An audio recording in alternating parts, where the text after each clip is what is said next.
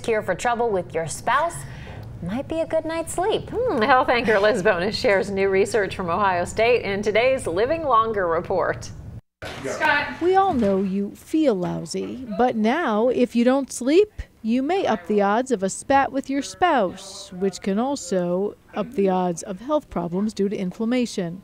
Researchers at The Ohio State University Wexner Medical Center took samples from couples before and after an argument. Those who fought after not getting enough sleep had levels of inflammation that were 10% higher than those who did not argue. Inflammation's been linked to everything from obesity to heart disease to cancer risk. So what should you do, especially nowadays, if you're not sleeping? We know the sun comes up earlier, it stays up later. It can be hard to fall asleep or not wake up early. So we asked some local experts about what you should do. One of the things that comes up continuously is total body exercise.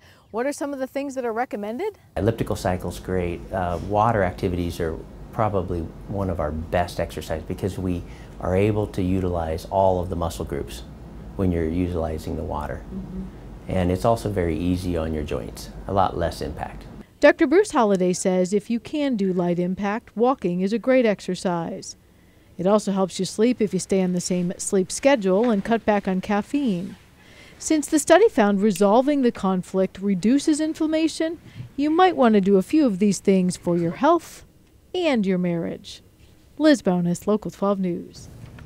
And if you're wondering how long you need to sleep, 7 hours a night appears to be enough sleep to reduce the odds of arguing and inflammation. Kind of makes sense. I mean, when you're really tired, it's like, just don't mess with me. It As hurts. if we needed another reason to get more sleep. I know, now you can chalk it up to the success of your marriage. There you go.